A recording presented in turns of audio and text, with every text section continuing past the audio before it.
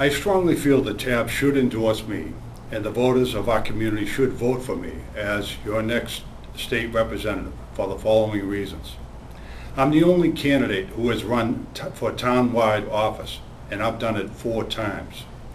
I'm the only one who has been elected by a majority of the voters in our community, and who is currently representing the entire community at the local level. My only obligation will be to represent you, the voter, the average citizens and residents of the community, not the unions, not the PACs, and not the special interest groups. I've taken no money or other support from them, and I'll be under no pressure to do their bidding. I'm likewise under no obligation to any community or business leaders. I know that it's your right to determine who is going to be the next state representative, not theirs. We have talked about many important issues throughout the course of this campaign, such things as health care reform, creating affordable housing, rebuilding infrastructure, improving education, energy conservation and green building, and managing budgets and righting the economy.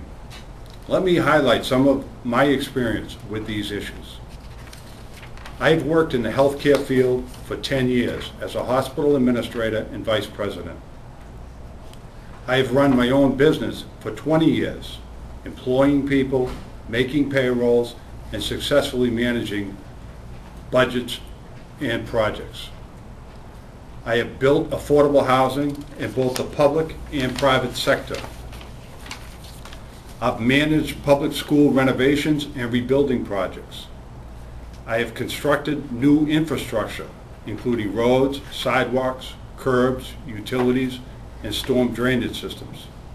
And I've also employed numerous energy conservation measures and green building techniques in a wide variety of construction and renovation projects. In short, I have direct, hands-on working experience with many of the important issues that must be addressed by the legislature.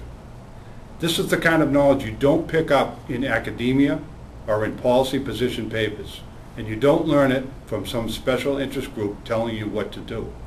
There is no substitute for working experience out in the real world. I consider myself to be the moderate candidate. At times, I'm too conservative for the liberals, and other times I'm too liberal for the conservatives. Neither camp is totally happy with me, and as far as I'm concerned, that's just fine. I consider each issue based on its own merits, not on which political faction first thought of it. Throughout this campaign and my tenure on the town council, I've stressed the need for fiscal accountability. I will not waver from that basic philosophy. Whether it's the seductiveness of the progressive agenda or the pressures from the entrenched special interest groups, fairness to the taxpayer and the average citizen will always be my top priority. In 2005, the citizens of Watertown overwhelmingly rejected a tax increase in the form of the Community Preservation Act. I was in agreement with the majority of residents and advocated for the defeat of this proposal. While the CPA has been adopted and has proven to be beneficial in Cambridge, I was well aware that the people of Watertown were not prepared to increase their tax burden. I believe this to be even truer today, and I pledge to the people of this district that I would do my best to control their tax burden.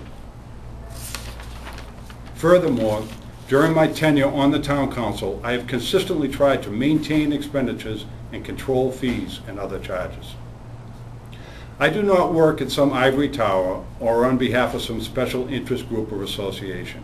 I work in the private sector in a common industry that we can all relate to. This background and perspective gives me a much better understanding of and appreciation for the everyday problems and economic challenges that people in our community constantly face. Most people I know have never had a job where they can take a sabbatical or a leave of absence to pursue some exciting new opportunity that comes up. The office of state representative is clearly not an entry-level position.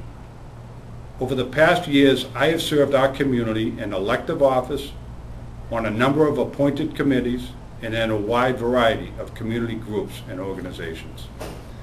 The office of State Representative is clearly a full-time obligation, and if elected, I pledge to commit my complete time and energy on behalf of the residents of our district.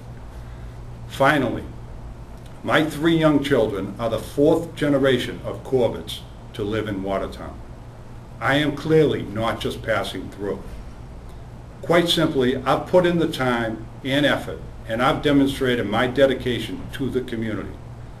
I have earned the privilege of serving as your next state representative and would be honored to do so. Thank you.